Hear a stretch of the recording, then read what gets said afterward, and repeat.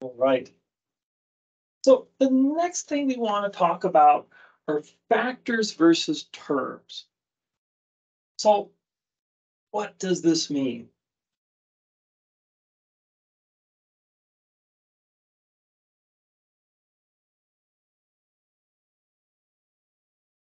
So the idea of a factor is when you have variables and numbers, each of those is considered a factor.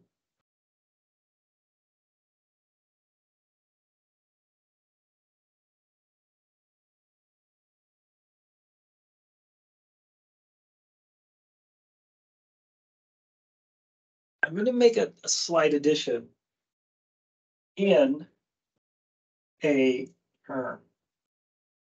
So I'm getting a little backwards here. We haven't talked about what a term is yet. But a term is made up of factors. And I'll explain why I'm getting into this, why I'm insisting on this last part of the definition.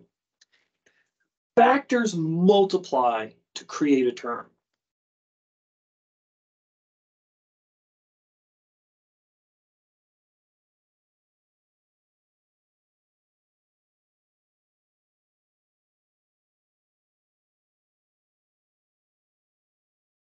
They come together through multiplication to make a term. It's kind of like glue. They're all glued together with multiplication. So for example, 6x, y. This is made up of 3 factors. This entire thing is a single term.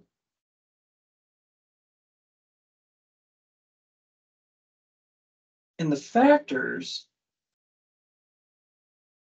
are the parts of the term multiplied together. Again, using multiplication like glue.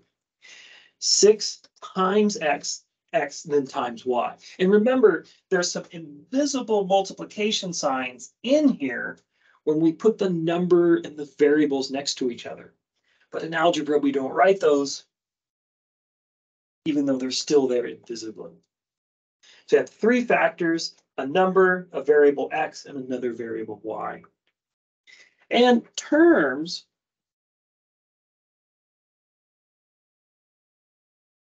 are separated by pluses and minuses.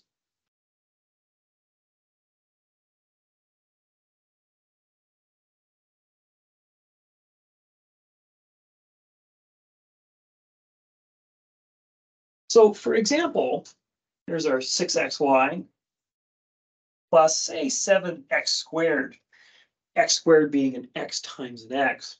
And in the same way, we would write 3 times 3 is 3 squared. Let's use a dot since we're in algebra now. We would do an x the same way. X times x, we would call x squared. That's what that means. And then say minus 2.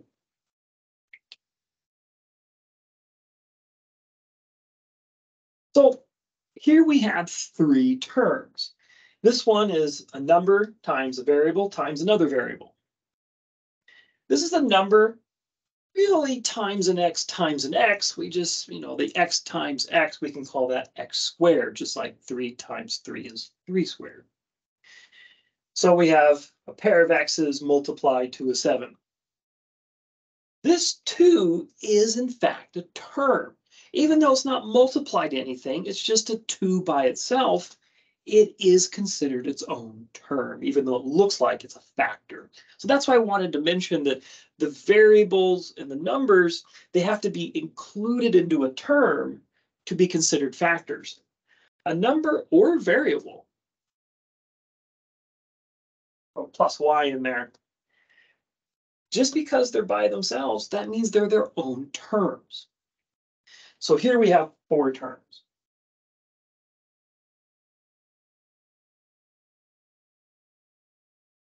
That's it. So this would be a term with a single factor of 2. Here's a term with a single factor of y. Here's a term with a 7 and a pair of x's multiplied together. And here's a term with 3 factors, a 6, an x, and a y multiplied together. You could argue there's three factors here, the 7 and pair of x's. Though sometimes people might treat this x squared as a factor and the 7 as a factor, but you could also think of it the other way too. So that's what we've got. We have 4 terms here, and that's the difference between terms and factors.